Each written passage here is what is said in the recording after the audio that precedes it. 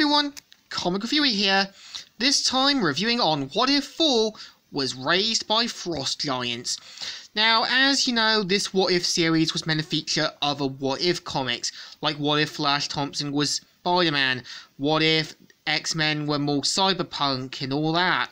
So one of which has Frost becoming a frost giant, even having a sort of hammer similar to Mjolnir. And the cover mainly has Thor with the other frost giants, giving a God of War feel. And the story starts off how during the battle with the frost giants, Odin mainly battles against them and eventually comes across Loki's father, Luffy. And together they mainly crash, saying, "Surrender, Luffy. You can end this senseless bloodshed and grow soft and fat." And of course, we see how in the What If continuity, Odin tries to put up the best fight he can, but ends up getting killed by Luffy. And of course, we see how they invade Asgard, which, despite Frida's best attempts to protect Thor, we see how Thor is quickly taken in by the Frost Giants to become their heir, similar to how Loki was taken in by Asgardians. And of course, we see how young Thor ends up meeting young Loki, saying, "I am Loki, son of Luffy." No, he does not like to admit it. You sound like my father. You're funny. Speak. You do not look like a frost giant." And of course, we see how they slowly become friends, and we kind of see how even in the battlefield, they go against frost giant-like creatures. And we kind of see how, despite their best attempts, the frost giants end up getting massacred. And we see how Loki decides to try and prove himself, but of course ends up kind of becoming costly. And we see how Thor says, "I will send you to hell, foul beast, before you hurt my brother." And of course ends up kind of rummaging the blade into the beast. And we see how it ends up getting lightninged, and Thor saying, "Thor, Prince of Winter is the Predator." And of course, we see how Luffy is meant to be impressed with Thor's skills, and him saying, "But you, Thor, do your people proud, your king proud. Perhaps one day you may wield Ice Crusher, a hammer worthy of a future king." And we see how it kind of becomes Thor's white whale. And we see how one of the frost giants disapprove of this, given the fact Thor's Asgardian.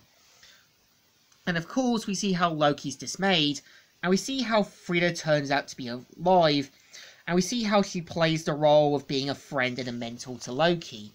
And of course, we see how that Loki doesn't tell Thor's mum what happens to Thor, and I'm guessing this is because he doesn't want her to sort of see what he's become. And we see how she tries to be supportive and encouraging of Loki, like an actual mother. And we see how he learns more about Asgard, as well as Midgard, and wants to go there. And of course, we see how many years later, Thor eventually defeats the frost giant that kind of had doubts about him, and we see how he slowly has blue skin, which foreshadows his transformation to a frost giant, and ends up killing the frost giant, saying, "Maybe no, Grammar, but I will strive to earn it."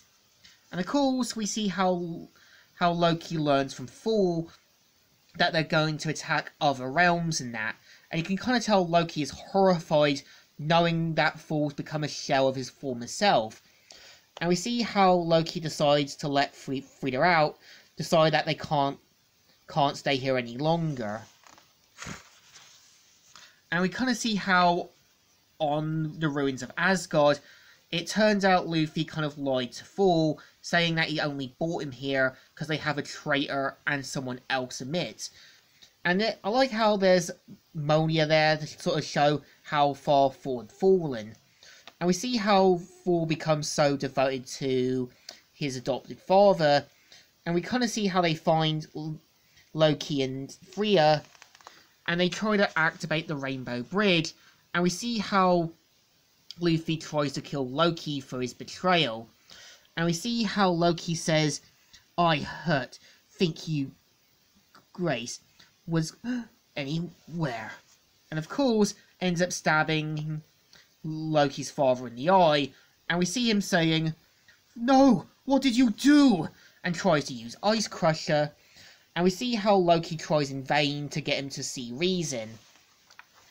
And of course, we see how Frida heals Loki and slowly ends up dying, with Freya seeing one last look of her son, and Loki saying, "Oh, what did my father and his cursed hammer do that you could not recognize your own mother?"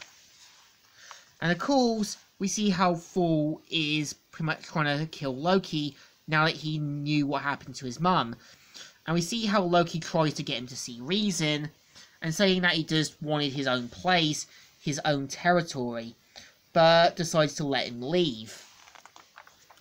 And we see how Loki leaves, and not before asking him if he wants to come along to see Asgard and that, to see Midgard.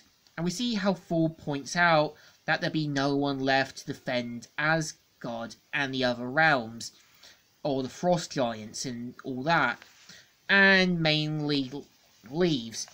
And we see how Loki has now made a life for himself with a wife and 2 kids on Midgard. And we see how his wife tells him to get firewood and says, I'd rather face a frost giant than anger you, my love." And we see how Loki sees that there's the old amulet from their past, and leaving that notion that Loki now knows Thor is still out there. And yeah, this is the story. So this issue is pretty good. It shows a more darker, more grittier take on Thor and the hammer, and kind of showing you what Loki's life would have been like had he been the one to have been the champion of Midgard than Thor. So I think this issue deserves a thumbs up. Still good, and still alright. So, Comic Reviewer here, signing out.